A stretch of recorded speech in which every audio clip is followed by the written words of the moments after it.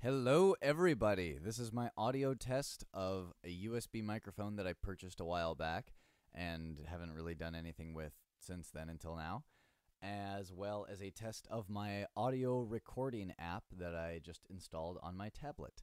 I have interest in creating a podcast for the line dance community and speaking with many of the notable figures within that community, whether DJs or choreographers or the fancy dancers in the front row of pretty much everywhere I go, or the people who are just starting out for the first time, or the people who teach and don't get out to venues as often, but just kind of hang out in their dance studio or fitness center, wherever it is that they express their version of line dancing. This is for all of you people, and I hope it will be as instructive for all of you and informational as I hope it will be for myself, because I have so many questions for all of the people in this community. It's very refreshing also just to know that all of you are out there, because I'm from Sonoma County, or I guess in the past 10 years I've been from Sonoma County, and the scene is different here than a lot of the other places I've seen so far. Like Southern California, line dance places everywhere you go in every direction. And up here, we had a really good one in Petaluma, that closed, and then another one in Santa Rosa, and that closed.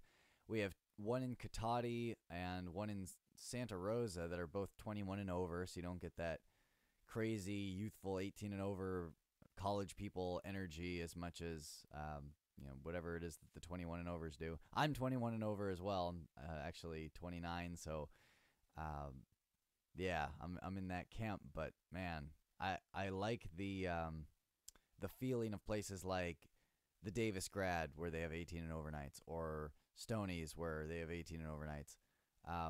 What we have here is kind of a more subdued line dance scene.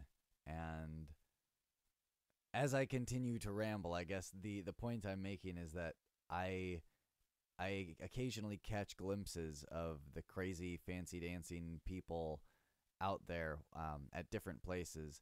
And since I can't always be there myself, being here in Sonoma County, I hope to connect with you all virtually and connect you all to one another virtually through this podcast and any commentary that may follow from it, in which I'm sure all of you will carry on your lively discussions. All right. Well, I think that's about long enough for this intro and demo and test. Thanks for listening.